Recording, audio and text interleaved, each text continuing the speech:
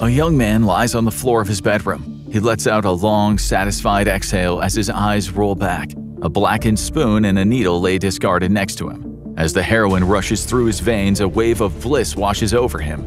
But then something goes wrong. This isn't a normal hit. He's about to become a statistic, one of the most worrying statistics in U.S. modern history.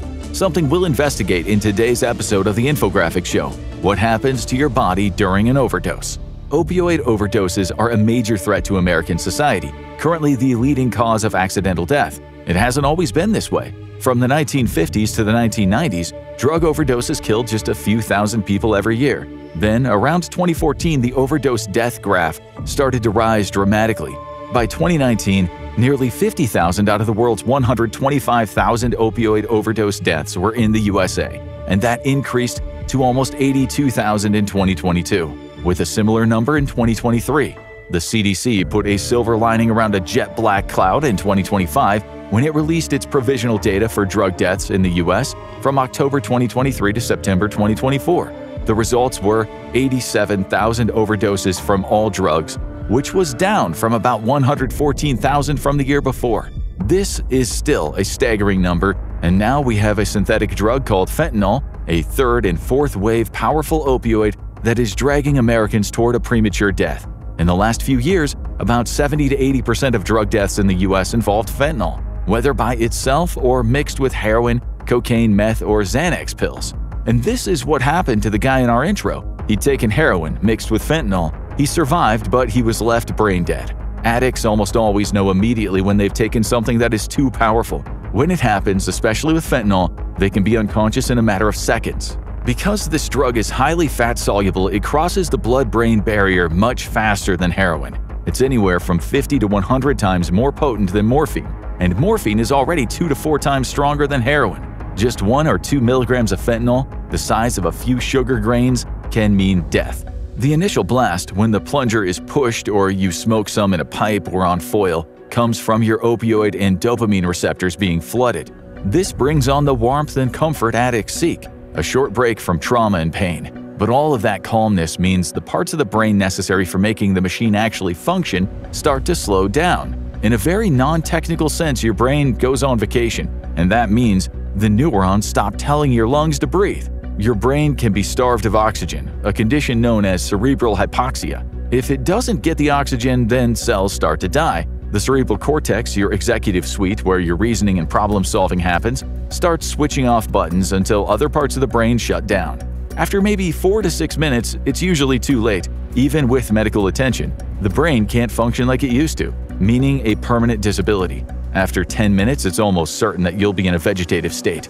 Even if you overdose and you don't reach that level, starving your brain of oxygen can still cause injury, sometimes a mild injury, what some experts are now calling the hidden brain injury epidemic. According to a study from 2010 to 2020, in the U.S., there were over 628,000 fatal and 9.4 million non-fatal overdoses on opioids, synthetic opioids, heroin, and stimulants. It's thought that about 46% to 92% of people who do use opioids illicitly have either experienced a non-fatal overdose or at least seen one in their lives. Some non-fatal ODs won't lead to an ER visit, so they won't get recorded. What people don't realize is the survivors, especially if they've had more than one overdose, might be brain injured without even knowing it. The brain is a good healer, but if you keep taking away its oxygen, you might find yourself with attention deficits, learning and memory issues, processing speed problems, and executive function chaos. You might struggle to regulate emotions and control impulses. But during an actual overdose, the user won't feel any pain. They'll just drift off to sleep. As scary as an overdose sounds, when your brain shuts down, you won't know what's going on. You, meaning your consciousness, is simply gone. But what do overdoses actually feel like? A 20-year-old American woman overdosed and wrote about her experience on the educational drug website Erowid. She'd done other opioids, but had never tried Fent. She ordered a batch from the dark web, and soon she found herself sitting down with a small bag of crystals. As we mentioned earlier, around 1 to 2 milligrams can be fatal for someone with a major tolerance. This user snorted 6 milligrams. It was a mammoth hit for a fentanyl newbie. She woke up in a hospital with a syringe of saline in her right arm, in a nurse's gown, her hair smelling of vomit, and the absolute worst chest pain she's ever experienced. And that's it. She didn't even know what it felt like. She barely had any time to register the feeling before she effectively shut down. Her boyfriend later told her that she had snorted the powder, collapsed, and her lips turned blue. The blueness, or cyanosis, usually starts happening when your oxygen levels fall below 85%. She went from rapid absorption and instant relief to immediate and intense central nervous system depression. Her breathing quickly went from shallow to barely functioning because of very dangerous blood oxygen levels. And as you know, all of the major organs need oxygen to survive. Her heartbeat slowed as her brain starved, and she was probably very close to cardiac arrest. She might have had a mild heart attack, which is maybe why her chest was hurting, although she said it could have been from her boyfriend giving her CPR. She was extremely fortunate to come out of this alive, especially as it seems her boyfriend didn't have an opioid antagonist, what Americans know as Narcan. These drugs stop the opiates from working, so breathing comes back. Fentanyl overdose isn't always as blackout-inducing as that girl experienced. As we said, she took a monster hit. Another survivor on Arrowhead said his overdose was a much slower ordeal. He got his hands on a fentanyl patch, which of course he abused. He didn't stick it on his back, he chewed it, a common method of abuse. What happened in his body was essentially the same as what happened to the girl, although the intensity was less and the shutdown was slower. He was out of it in Nodland feeling good when the lights suddenly started to dim. His friends noticed his breathing was shallow and he was sent to the ER. This is what he said about that. My entire body was paralyzed. I could not open my eyes or talk, but I was completely aware of what people were saying around me. The doctor said he was lucky to be alive, and even luckier that he wasn't severely brain injured. He could have quite easily gone into a persistent vegetative state, or a PVS. But both of these people and many more on that site who OD'd had also taken a benzodiazepine. Now, benzos by themselves are not usually a dangerous kind of drug in terms of outright overdosing, but because they're another central nervous system depressant, you're making the chance of a total shutdown a lot more possible when you mix it with another depressant. Throw alcohol on that fire and you are definitely running the risk of your Facebook page being filled with thoughts and prayers. Tens of millions of Americans will take a benzo each year, usually the brand names of Xanax, Valium, Ativan, or Klonopin. Data based on usage from 2015 and 2016 said 25.3 million Americans took them as prescribed and 5.3 million misused them. That's almost like 10% of all Americans on these drugs possibly facing withdrawal absolute hell if they take them daily for more than a few weeks. But overdoses are rare when they're not mixed with opioids or alcohol or other drugs like heroin, oxy, and fentanyl. 2022 data from the National Survey on Drug Use and Health said 45% to 55% of U.S. drug users indulge in such combos.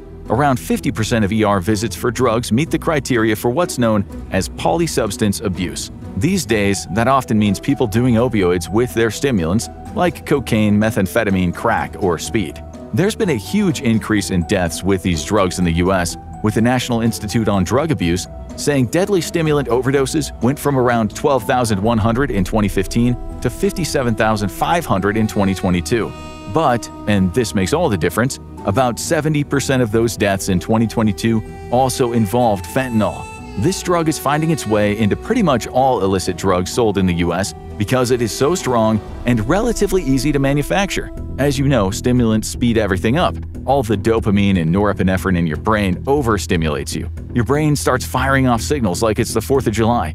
You can go from being focused and alert to becoming erratic and paranoid because you're stuck in fight or flight mode. Your heart beats fast, your blood pressure spikes, you're breathing too hard, and if you keep hitting those white lines or pulling on that pipe, you are at risk of a seizure, stroke, heart attack, or aneurysm. So imagine this mixed with the very opposite, something that slows everything down. Users call this a push and pull effect. The best of both worlds, a sudden rush and then a relaxed state. The problem is the drugs might drag you down much lower than you wanted. On the other hand, if you've done meth and opioids because meth tends to last a long time, you could come down from the opioid and find that you've actually overdone it with the meth.